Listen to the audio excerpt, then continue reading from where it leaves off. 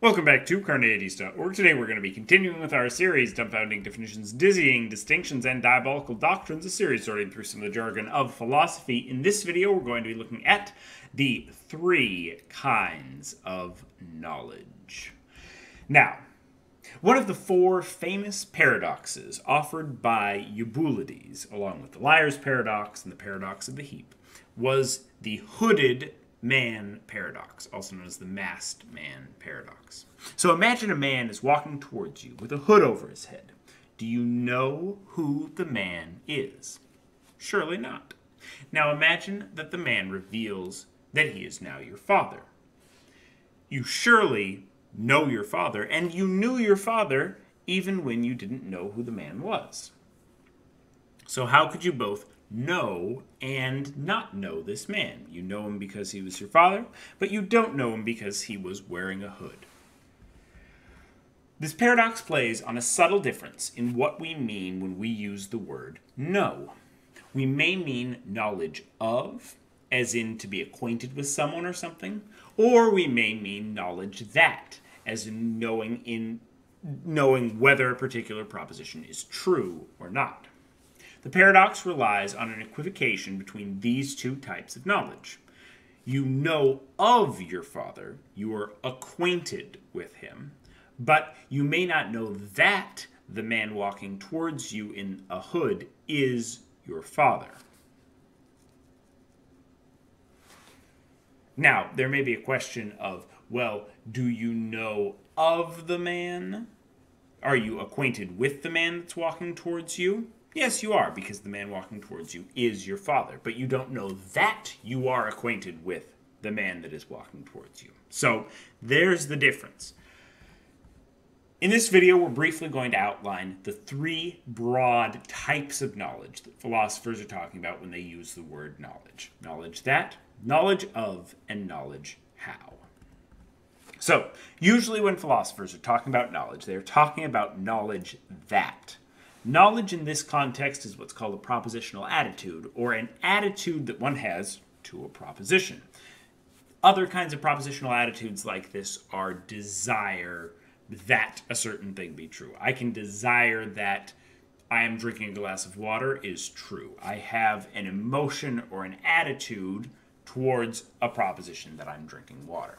I can also know that I'm drinking a glass of water is a true proposition. Generally, philosophers accept that in order to be known, a proposition must be true, be believed by the subject, and be warranted.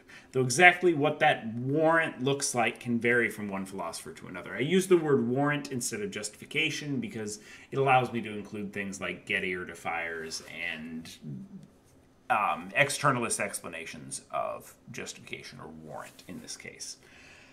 So you might know that the earth is round or the sky is blue. I'm a skeptic, so I don't know any of those things, and I'm skeptical that you do too, but that's a subject for another video. Next up is knowledge of. The second kind of knowledge is knowledge of. This usually applies to a person. This knowledge can't be perfectly encapsulated in a proposition, like knowledge that. It exists as a relationship between people, as opposed to a relationship between a person and a proposition. If you know a person, that may imply that you know a range of facts about them. So to know a person, you may be required to have a certain level of propositional knowledge or knowledge that. But you also likely have things like knowledge how, as in the ability to recognize what they look like or sound like. And in addition to these two things, there's something that's kind of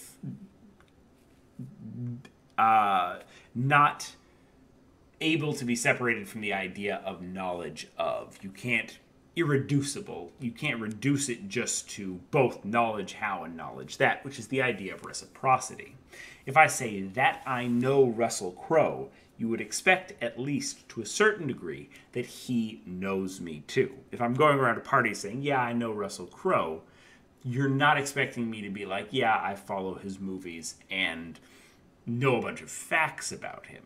You expect there to be reciprocity, that he knows me as well.